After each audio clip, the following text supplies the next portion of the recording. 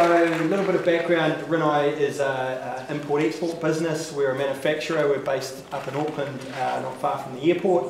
We design and manufacture a range of electric and gas water heating product and also space heating products. So things from electric storage tanks for the residential market through to commercial hot water systems, gas fireplaces, gas heaters, central heating systems and outdoor radiant heaters. So we're a manufacturer. Woo!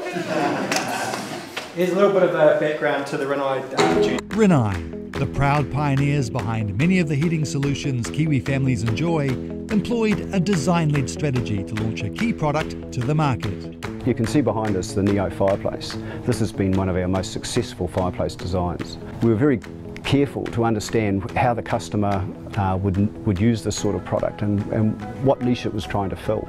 This product's been very successful, dominates the segment in Australia and New Zealand and has won a design award for best marketing effect. Design-led product development has also had a real impact on the company's bottom line. As a percentage of total turnover, back in 2009, exports were about 11% of total turnover. That's now nudging the 20% of turnover, so a real engine room for growth. Profitability through to the bottom line, our business profit is now 10 times what it was back in 2009. Rinnai established its own in-house product development lab to continue the success. We do a lot of creative thinking here and we develop prototypes and run brainstorming and project meetings in this space. From a design point of view, the very end goal is return on investment and success within that product, but there are lots of little points of success along the way, you know. So we've developed a range of prototypes and we've recently done this. If someone can pick it up and just intuitively use it, then that is such a fantastic moment, because all the thinking that's gone into it, all of a sudden it's so simple that people can just go. And that's a real moment of success. A customer-led design process can also bring focus to project groups. If you've got a project group that goes across different organisational functions, which often is the case, then instead of arguing from each of those different functions' perspective or debating what might be the best outcome for the product, the customer insight becomes the real sort of core centre of what that decision means. And that means you're driving decisions around what's good for the customer, not one department or the next might think is the best. I think culturally Rinnai New Zealand has really developed fundamentally since we've been involved with design thinking. We have many people in the organisation now that are totally committed, and this is the way we go about things, and that is quite a change from 5 or 6 years ago, and that change has been very important in delivering some of the new products and services, and we see that as just a complete enabler for us going forward. When we have candidates come through the recruiting process, they're actually commenting on whether it be the website or the building here, you know, just what an interesting place Rinnai looks like to be part of. So that makes a difference. You know, we have the tyranny of distance. We're a long way from overseas markets. We have to create value. We have to create more value than perhaps our overseas competitors. And that's what design thinking does. It identifies needs that you can then tailor product and product design for to deliver value.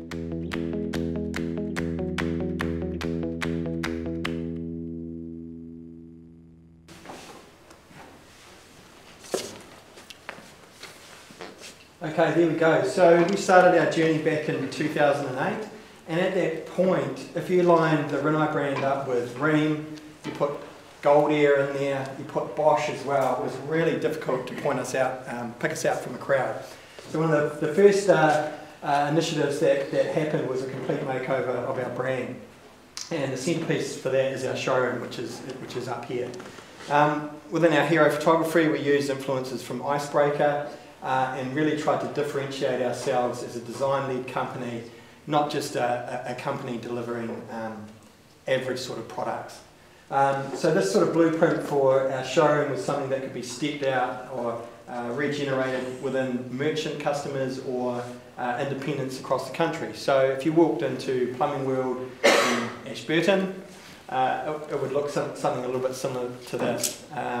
If you opened our brochure, all those brand messages would be reiterative. And also every time we touched our product, this sort of this was like the face of our product, bringing quality and style and integrity to our product as well. So being good and different. we had the saying, which was in order to have great ideas, you needed to have lots of ideas. So we implemented this ideas generator. And what it is it starts off with a roffie. And a roffie is this piece of paper here, sitting up against the makeshift letterbox made out of a Rinnai Infinity water heater. And the process is a 2-pager. It's a Rinnai opportunity for improvement. And across the company, if anyone's got an idea that's going to make the boat go faster, you fill out the roffie. Okay? And then that does one of 3 things. It goes to an engineering change notification if it's a product change. There's a category called Just Do It. If you've got the idea, you've got some passion for it, go away and just do it. And you'll get some support to do that. Or if it's a product or a business idea, it goes into what we call the innovation pod, which is our funnel for product development. And we have a classic funnel of projects, and then they fall into our gate process. The spinning wheel is what happens every Friday. So also what happened is that we had this idea of generosity. Every Friday, the last Friday of every month, Rinnai puts on a barbecue for all the staff. So we've got manufacturing and office staff, we're about 110 people. Barbecues come out and the company puts on a barbecue. We had various notices. The spinning wheel gets spun. If you've had an idea, if you've had a roffie, you get a number on that spinning wheel and the winner gets $100. And that's pretty significant. And it's been going for, well, we've got 4 years up there, and in 2014 we had over 200 ideas through that system on how to make the boat go faster. 2 little stories here. So here's a 1250 fireplace. So this was a pretty simple idea. Let's stretch out 950 and create a 1250 longer fireplace. That goes through the roffie system. This machine over here is a tube bending machine. So it makes a little gas pipe that feeds to our heaters, all different sizes and shapes. A young guy, Jordan, who would have only been about 18 years of age, was operating this machine. He's quite a creative guy, and he noticed that on a certain bend radius we're getting a lot of reject parts. He redesigned the head of that machine. You can get certain heads to do certain radiuses, put his roffie in, won $100, and his tool got implemented on the machine. So not only increased productivity, but he actually had a voice to be able to bring that idea to life, which was pretty powerful. Okay, so we've talked about, Susie talked about that the design process and empathy being at the front end. So we develop products, and empathy is embedded within our design process. This is a mosaic of a recent design project. We've totally redesigned our control system for our fireplaces. Previously, this is the type of thing that you get off the shelf, and this will operate a gas fireplace.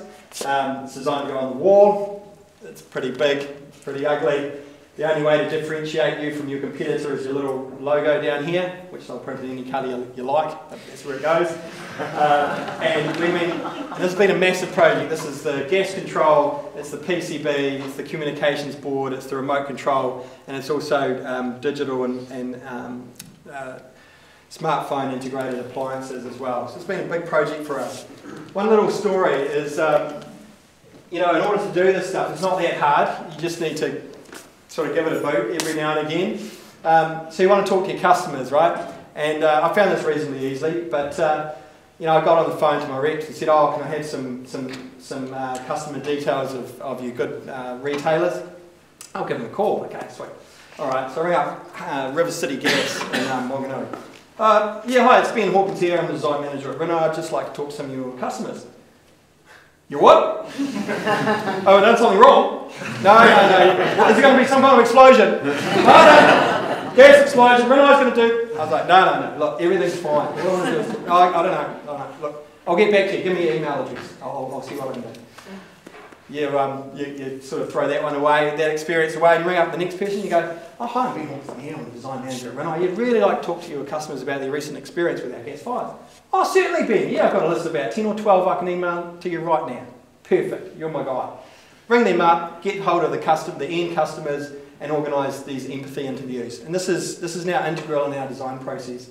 So we will go and interview these people in their homes. As a couple, we try and get them. And just ask them to tell stories and their experiences with our gas fires. one classic story, and I've got lots around this project, but this system here will do three things. It will let you manually control the height of the flames in the gas fire and the amount of heat that it's going to produce. It will thermostatically control the room temperature, so you can tell it the heat's 22 and it will modulate the flames nicely up and down and up and down. And then it's got timers on it. We've got, 5-day timer, 7-day timer, here we go. Nobody used timers. Completely useless, right? Forget about it. Manual and auto, completely reversed. So we're talking with Nairi and Rotorua. Oh, how do you use your fireplace? No, and she'll go, oh, what I like to do is I like to thermostatically control it to 16 degrees in Rotorua, 16 degrees, and then I go to the flame setting and I go up, up, up, up, up. Just bloody brilliant. Oh, of course you do. You know what you do? She goes, oh, it's 16 degrees, that's my temperature. No, that's not your temperature. You're like completely, blasted. Oh, you mean I can't do that? No. So there's a complete mismatch, and it didn't take long to work that out. It's a couple of missed phone calls to say I want to get in touch with customers. You finally get down there, and before you know it, you've driven to Rotorua for the day, and you're talking with Stevie and Nairi and having scones for lunch. So anyway, that is a mosaic of some thoughts and ideas into our control project, and yes, that is a tennis ball with a dial on it. In the middle there. So that's the type of low-res prototype. I think we're pretty lucky at Rinnai. We're product designers, we're product engineers, we're pretty hands-on, so we're all over low-res prototyping. Got a fantastic space you saw in the video there called the Love Shack, which is a big product development space, and there we've got tools from 3D printers through to just cardboard and foam and everything. So I've got no qualms whatsoever with dragging heaters down the waterfront in Auckland, made of cardboard, slapped with some paint on them and talking to restaurants about outdoor heating. No qualms whatsoever. I thought I'd just add in a slide. This year I've run 3 collaboration projects with the university, so with the audience that we've got here today. And largely it's been a really positive exercise. We've got the big tick to do it again next year. So I engaged this year with the AUT School of Engineering, AUT School of Design and the Massey School of Engineering. 2 of those projects have been a year long, and the other project was sort of 6 or 8 weeks in the first semester. These guys here, Siren and Mason, they're working on a thermoelectric generator, so they're making electricity out of heat. Every gas fire has a fan in it. Every one that we make has a fan, its main supply. So if you have a power cut, the fan cuts out, then the fireplace gets up to temperature, cuts out. These guys have done a great job for us this year regarding the CBEC technology and how to create current and voltage from power from heat.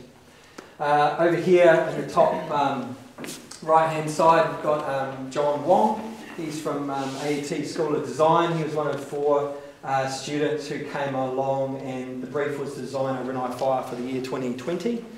And he was standout, so I offered him an internship, and he's with us now and has been for the last 3-4 months, and that was his product down below there, which was a suspended see-through gas fire for the apartment market, and quite kind of interesting. He noticed that with an apartment living, often your balcony is used quite a bit, so could he introduce a fire that could be viewed from both angles and suspended in that sort of front.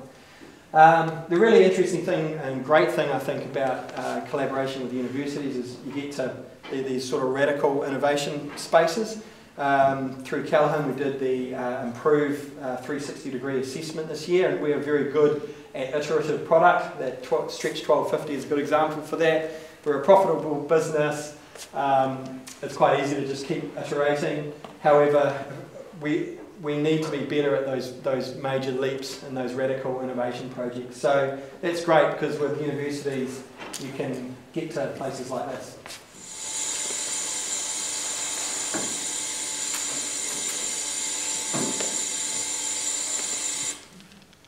So I showed that video to my friend at work, and he said, oh, they've invented a bionic arm. I said, no, it's some kind of new sunscreen that you can't get burned with. But no, so the innovation is within the flame effect. So these guys, it's like this kids in garages approach that eventually beat big businesses. These guys don't know, you know, what's impossible. They have the time in the world, they have the creative brains, and I've found collaborating with universities has been a fantastic exercise for us this year. Okay, that's my lot, so thanks very much.